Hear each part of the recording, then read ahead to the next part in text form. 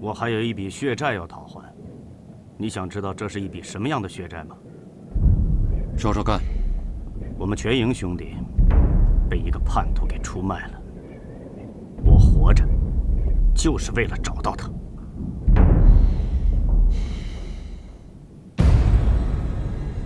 你会武术？会点三脚猫的功夫，打狗用的。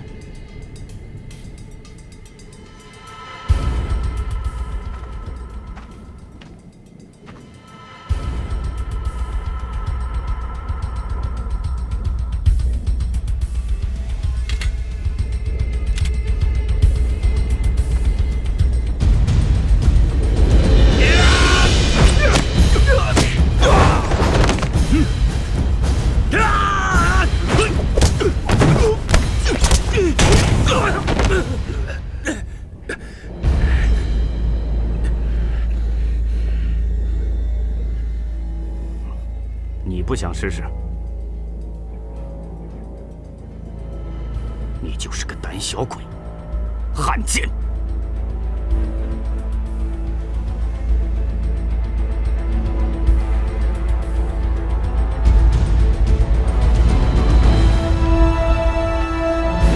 走！上车！上车！把眼睛都蒙上，全部都带上车！快！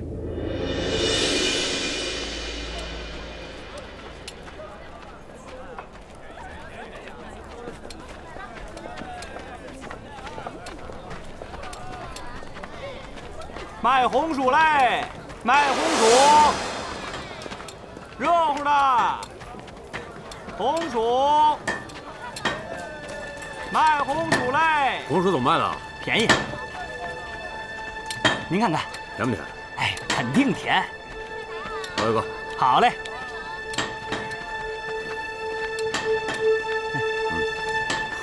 有动静吗？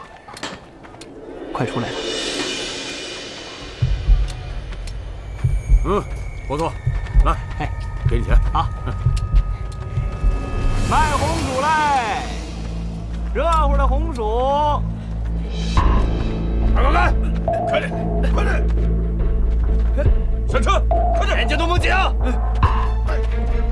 快点！快点！黄明军，你辛苦了，他们会派车送你回去。没准，这是我应该做的。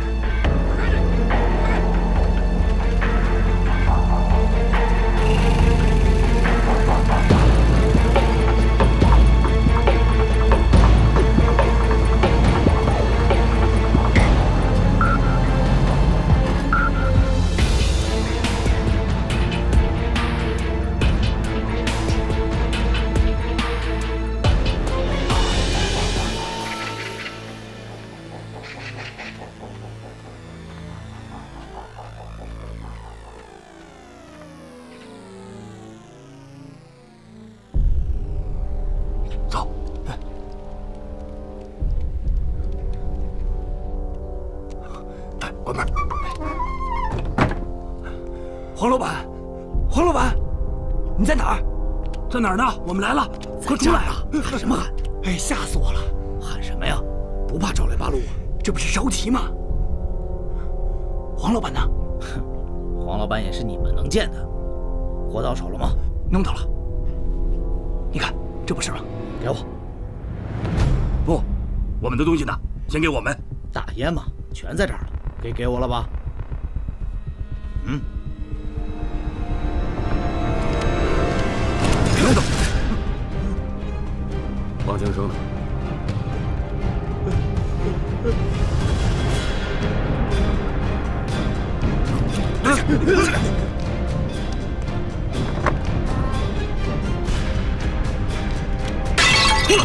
王庆生，你被捕了！你们干什么？你们凭什么抓我？就凭你贩卖烟土，把他们带出来！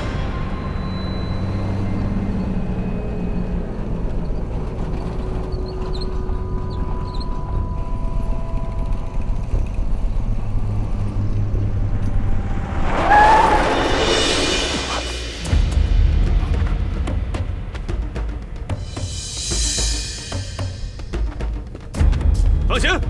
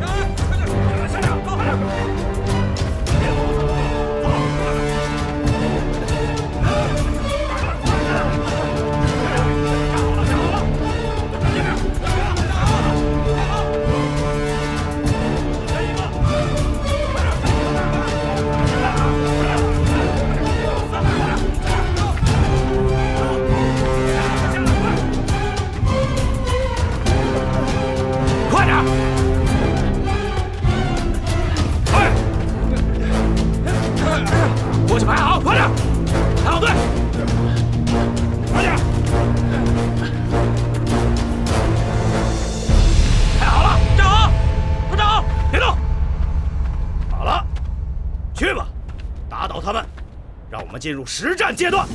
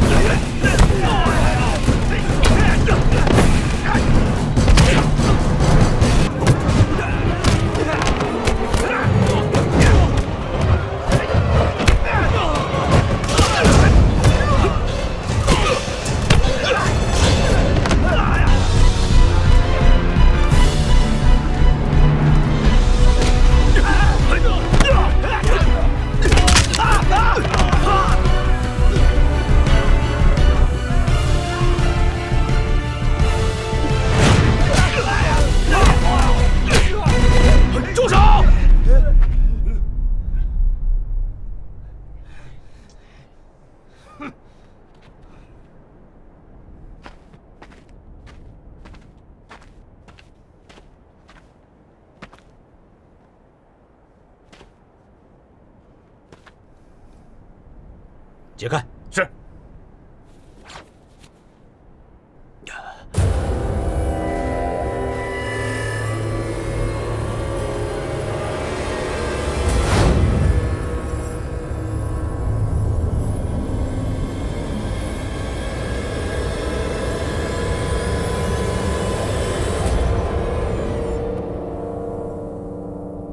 好功夫。 我是好人，真的是个误会。你叫什么名字？我姓黄，叫黄清生。黄清生，既然到了这儿，你可别再抱有任何幻想。除了坦白交代，没有别的出路。你要是选择继续与人民为敌，那你只有死路一条。可我真的是好人，不是特务，你们冤枉我了。别演戏了啊！告诉我，谁派你来的？你的上司是谁？ 我没有上司，我就是个做买卖的本分人。本分人。好，把你的上衣脱了。你要干什么？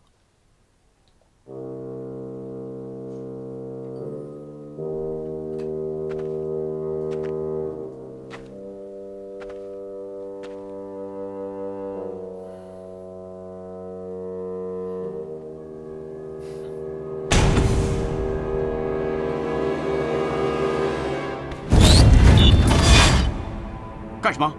你侮辱我！我要见你们领导，我抗议！你是云霞山庄的人。你怎么知道？你是什么人？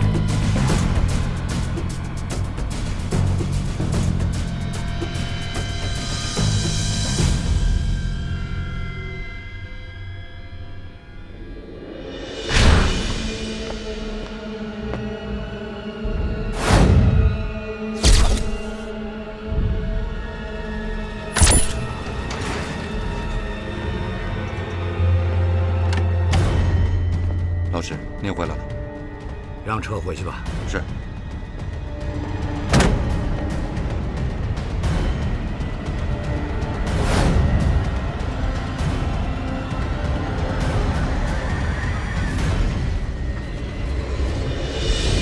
老赵，啊，你说的那个云霞山庄，它是个什么地方？啊，是个特务组织，专门给鬼子搜集情报的。哎，你怎么一看到这个黄清生就知道他是云霞山庄的人呢？嗨，云霞山庄的人啊，手上都有那个记号。老赵，我真是太佩服你了，嗨，你就是个神探呐！哎，我得向上级给你请功。别，千万别！哎，怎么了？你破了这么大的案子，就应该向上级汇报啊！哎呀，这案子不是还没破呢吗？哎，你看啊，这黄清生说了，他们这一伙总共来了10多个人，他只不过是个小组长，还有其他几个小组，我们得再接再厉，把所有的特务抓起来才好。说的也是。敏之啊，咱们八路军总部的位置就在这附近，这一下来了这么多特务，你说要是让他们知道了咱们八路军总部机关在什么地方，那可就危险了。你是说，他们是冲着八路军总部来的？啊，黄宁生不都说了吗？他们主要的任务就是搜集八路军的情报。坏了，我得马上向上级汇报。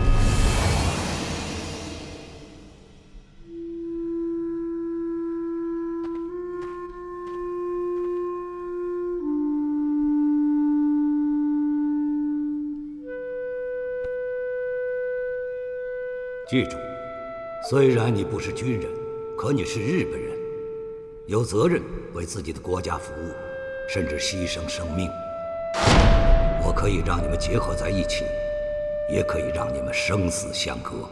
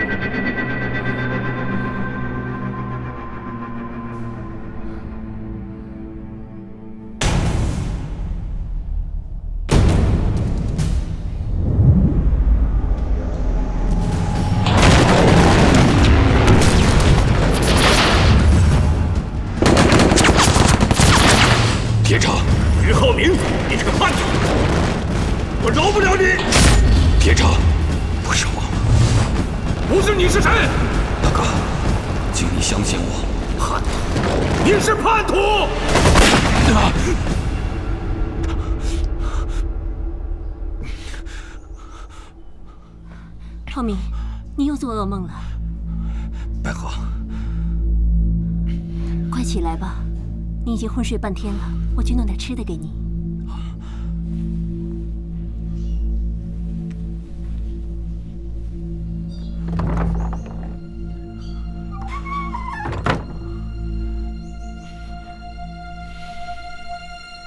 黄清生到，想想你还有什么没交代的？我都交代了，真的。我想到的、没想到的，我都说了。没想到你怎么说的？这不是胡说吗？哎呀，都到这地步了，你说我还有什么好隐瞒的？跟你说，我也是被他们骗到那里去的。到了那里，我就后悔了。谁想当汉奸呢？可是后悔也晚了，出不来了。其实我也没干什么坏事儿，这不，刚出来就被你们给抓起来了。你真后悔了？能不后悔吗？谁不知道给日本人当汉奸是断子绝孙的事儿？我也是一时糊涂，身不由己呀。你说这事儿要是让人知道，我还怎么做人呢？那好，现在有个赎罪立功的机会，你干不干？立功？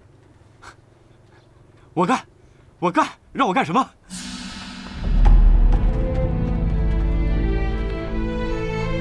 快点，快点，快走！快点，快点，快点，快门！啊！ ，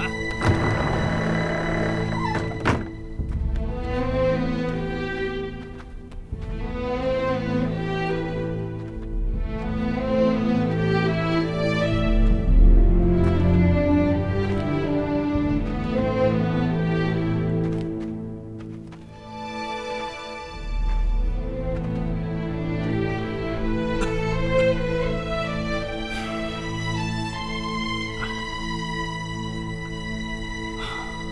这是什么地方？知道吗？反正不是啥好地方。很奇怪啊，这儿的鬼子大都是八路军的打扮。这些鬼子功夫不错，一看就知道是经过特殊训练的。外面把守很严，路上还有哨卡。你怎么知道路上有哨卡？你眼睛没蒙好。车刚停，就有日兵翻毛鞋踩踏泥土的声音，随后又有木质栏杆的摩擦声，一定是在过哨卡。怎么，你眼部挪开了都没看见？好小子，有点本事啊！什么本事？能想办法从这儿逃出去，才叫本事。既来之则安之，反正都这样了，活一天算一天吧。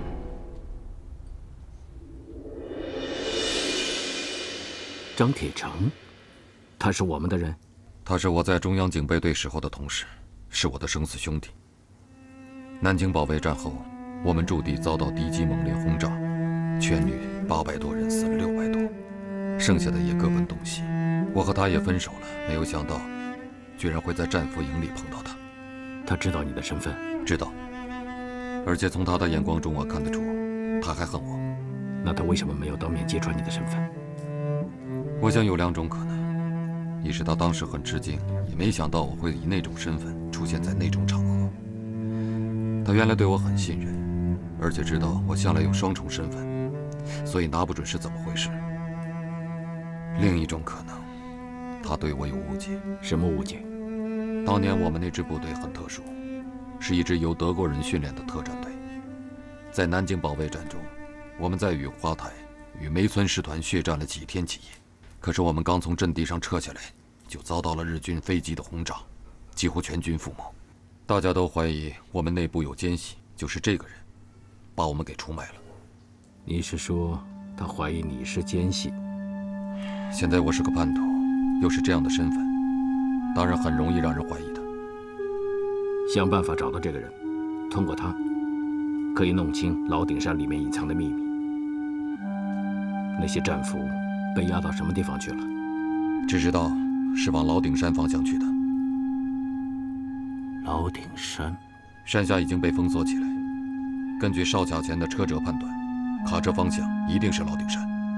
这会不会跟鬼子的 C 计划有关？川岛正雄是为了 C 计划来到长治的，他一来就很神秘地进了老顶山，然后又挑选了这样一批战俘送到那里，随后老顶山被封锁起来。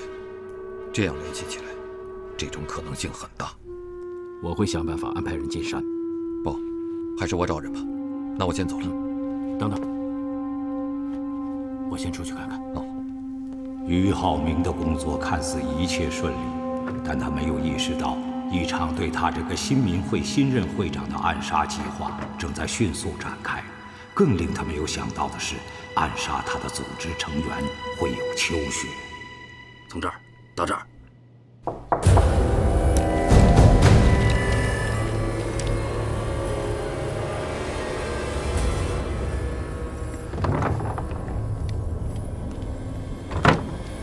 秋叶同志，你迟到了。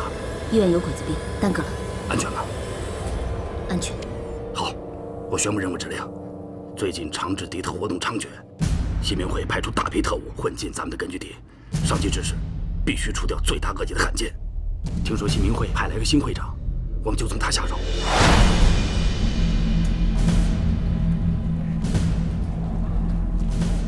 哎呦，于会长，您怎么才来啊？我都到这儿迎您老人家领回了，说是您中午一定会赶过来吃午饭。这不，我老早派人去品德斋订了房间。一是您刚来，我呢也没对您意思意思；二来啊，这5天您办事辛苦了，我这个做手下的应该孝敬孝敬您。您看这雪呀，一会儿停一会儿下的，早知道这样了，我就派车去接您了。哎，这多不好意思啊！您好歹是会长，怎么着也不应该走这样。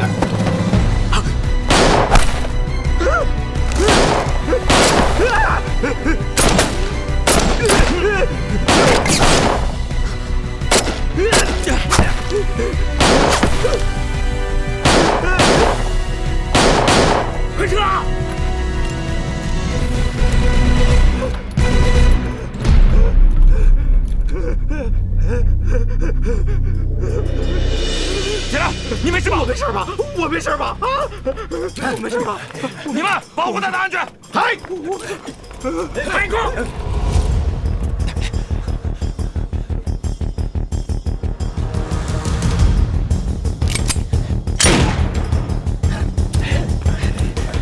快，他往那边跑了！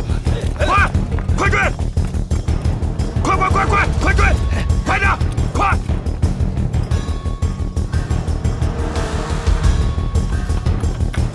快上车！快！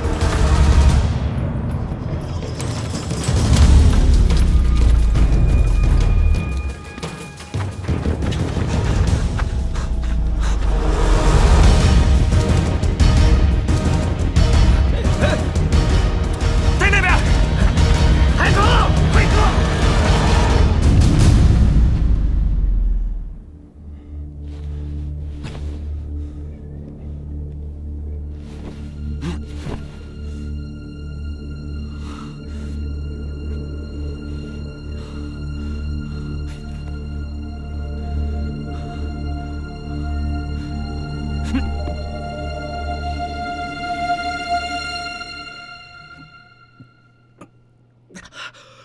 谢谢太君。太君呐，事情的经过就是这样的，您是没看到那架势，要不是有于会长奋勇杀敌，我早就被乱枪打死了。那枪声啊是噼里啪啦从四面八方打过来，我听那架势啊，至少有30来人。好了，不要夸大其词，30来人。你当俞浩明他是神仙吗？是有点夸张了，但是起码得有7、8人呢。太君，我们真是死里逃生啊！我们忠心为皇军办事，他们就恨我们，要杀我们。太君呐，您看，您老人家可要为我们做主啊！你们今天表现得非常出色，我会好好的奖赏你们的。谢谢太君。你回去吧。于会长，我代表我的祖宗18代，谢谢您了。于会长，您就是我的亲爹呀！于会长，您是我的大恩人。好了，快回去吧。是，来告辞。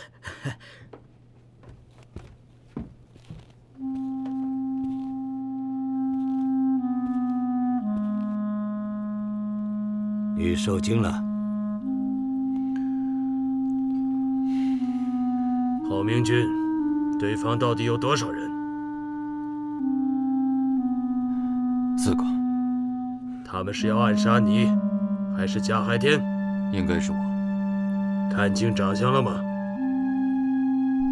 都是男人，但是衣着不一样。当时事情发生得太快，记不住什么样子。你为什么回来的这么晚？昨天军没有派车送你吗？送了，但是我想呼吸一下外面的新鲜空气，就提前下了车，走了很长一段路。你回去休息吧，今日可以不用去新民会工作，回去好好陪陪百合。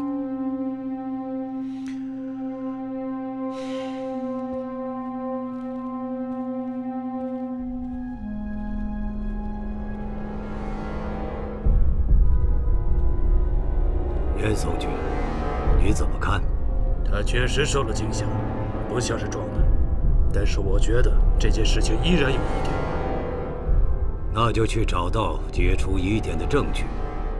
我不要你的分析和妄加判断。我明白。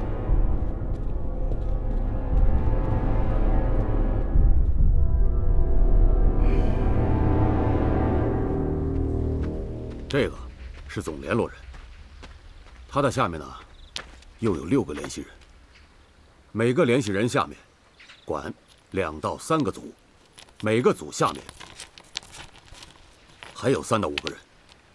这个黄清生啊，只是个小组长，在这个位置，我们抓了他，对整个特务组织并没有什么影响。不过，我们可以通过他，找到他上面的联系人，层层搜索，直到最后找到这个总联络人。到那个时候，我们就可以收网，将他们一网打尽。但是人如果跑了呢？放心，跑不了。万一跑了怎么办？我负责。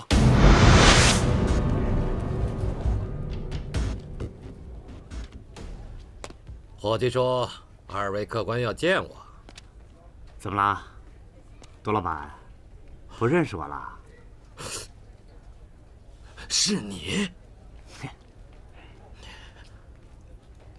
哎，我说你怎么跑到这里来了？这位是？放心，自己人。来，坐。坐。最近兄弟们怎么样？还好吧？我们这个组啊，之前联系到几个。要说好吧，你也知道，干咱们这行的都是拎着脑袋过日子，说不定哪天命就没了，哪有那么好啊？哎，是啊，我们几个也是，加上一时找不到接头的，这心里啊全都悬着呢。哦，对了，大当家的来了吗？有什么指令？听说早就到了，可是我还没见着呢。那可怎么办呢？老是这么耗着也不是个事儿啊。你别着急，等我跟大当家的联系上，马上通知你们。好，好，劳烦兄弟了，劳烦兄弟。既然来了，那我就请你们吃顿好的啊！麻烦了。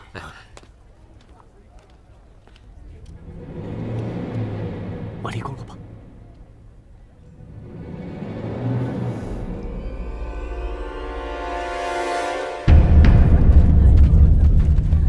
爹，孩儿不小，未能在您最需要我的时候，替您替家里多分担一些。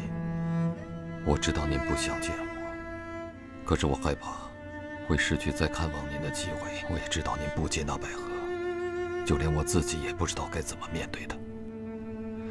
但是我始终相信他是个好人，是个可以值得信赖的人。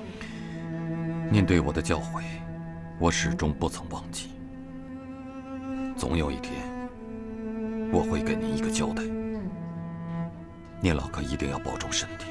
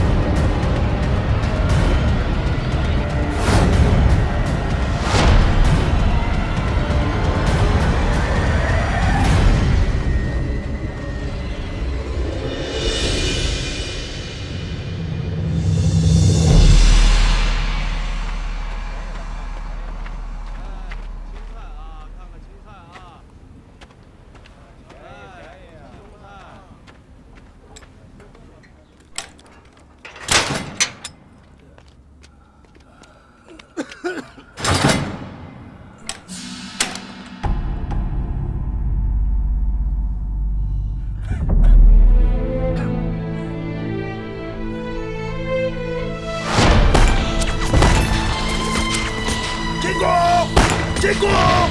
自带上场！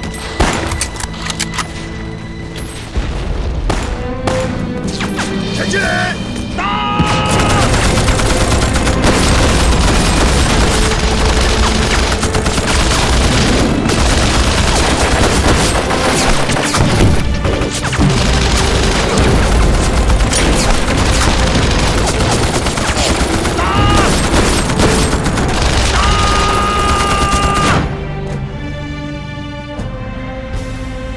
相信吗？他是个日本特务，是他出卖了我们，他身上沾满了我们600位弟兄的鲜血。我发誓，只要我活着，一定要找到他，替我死去的弟兄们报仇！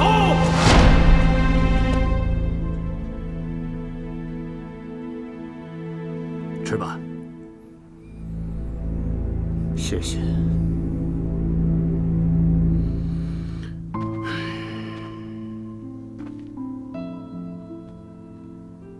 想什么呢？没什么。结婚了吗？没有。你呢？结了。本地人？是。我们村儿就在这山里头。太行山。要想杀鬼子，就必须先出去。对，一定要出去。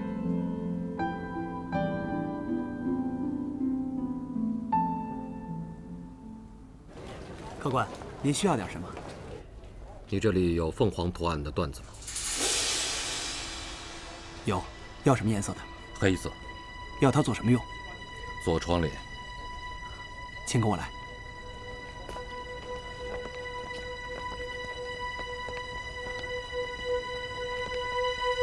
哎呦，你可来了！快快走。大当家的来了吗？来了，明天晚上7点，城隍庙开会。好。老赵，啊，老赵，什么情况？大鱼出动了，明天晚上7点，他们在城隍庙开会。太好了，收网。于先生，你来这里的次数过于频繁，这不安全，是不是有什么紧急情况？是件棘手的事情，知道吗？今天有人要暗杀我。什么？放心，我没事。我想问问，长治新民会会长庞大头是谁杀的？他是我们的人吗？庞大头是个汉奸，怎么会是我们的人呢？我现在也是他们口中的汉奸。我不是这个意思。新民会里的人说过，是八路军的人杀了他。这个我不清楚。你知道，城里有几支不同的地下抗日组织，为了安全起见，彼此都是单线联系。如果你想了解，我可以通过上级和他们取得联系。川岛正雄要我对付地下抗日组织，但是我怕会伤到自己人。放心，我会尽量协调好。你们盯住新民会，你们2个负责跟踪，明白吗？嗨。3。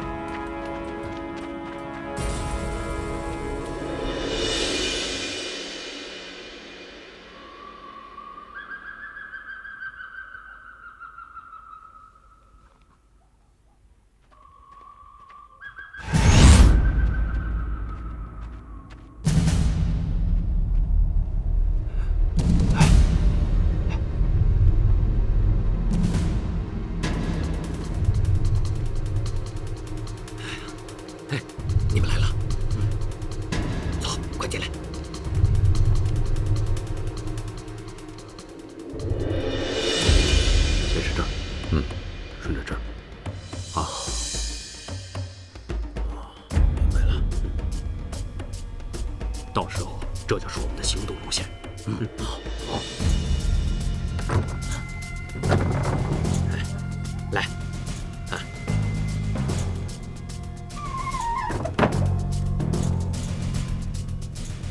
大当家的，请允许我介绍一下，这位是黄老板介绍过来的。他的底细我知道，特训班6期的吧？是。他叫黄清生。他自己怎么过来？身体不适，抱歉。哎，这位兄弟是谁？这是我们黄老板新发展的。看来我们的队伍是越来越大了。这位兄弟在哪儿高就啊？政治部。是总部还是边区啊？边区。什么职务？就是一般的干部。不要紧，慢慢来。政治部是个好地方啊。你是怎么进去的？我刚一到他们就派我去抗大学习了一段。看我有文化，正好他们那儿缺人，就把我留下了。好好干，立了功，少不了你的好处。好，多谢大当家。大当家的，人都到齐了，您看。诸位同仁，今天是个值得纪念的日子，因为我们云霞山庄所有反共救国的精英都聚集到了这里。我们肩负着重要的历史使命，一旦成功，我们的工作就能改变整个历史。到时候，我们不仅会成为英雄，而且会名垂青史。大当家的，不好了，我们被八路军给包围了！别怕，快从暗道走。走不了，都别动！你什么人？太行山游击队。别动！进去走，别动，都别动！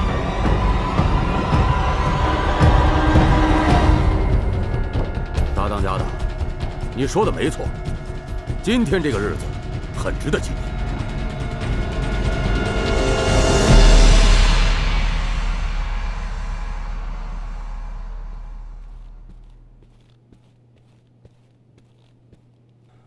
老师，您找我。最近休息的怎么样？小事都过去了。老人家怎么样了？还好，就是不肯见我。你要想办法劝劝他，跟我们合作是大有好处的。你们可以赚到钱，我们呢可以得到我们所需要的资源，这就是互利互惠嘛。有什么不好呢？我们一来，他们就把煤矿都关了，这不是跟我们皇军作对吗？这可不允许。如果不是看在你的面子上，我会强行把煤矿、工厂都收过来，没有人能够阻止我。这个你明白吗？当然，我会找机会继续劝他老人家的。新民会那里很重要，将来会越来越重要。不过，那里的情况也很复杂。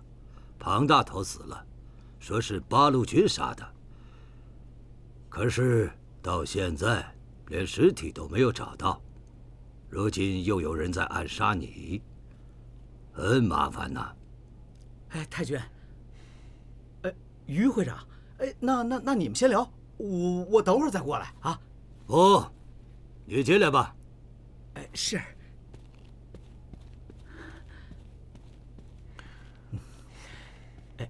于会长，好了，你先回去吧。郝明，注意安全。啊，是，注意安全啊。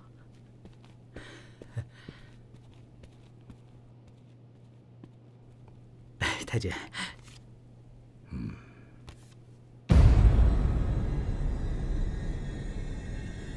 什么人？